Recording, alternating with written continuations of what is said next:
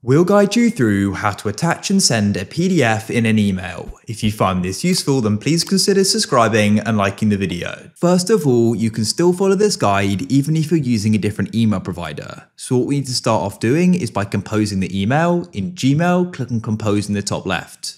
You can then type in who the email's to. After you've done that, you can then give the email a subject and add some text. And then what we can do is we need to locate the attach file button that will typically look like a paperclip icon. In Gmail, here it is at the bottom. Click on attach files.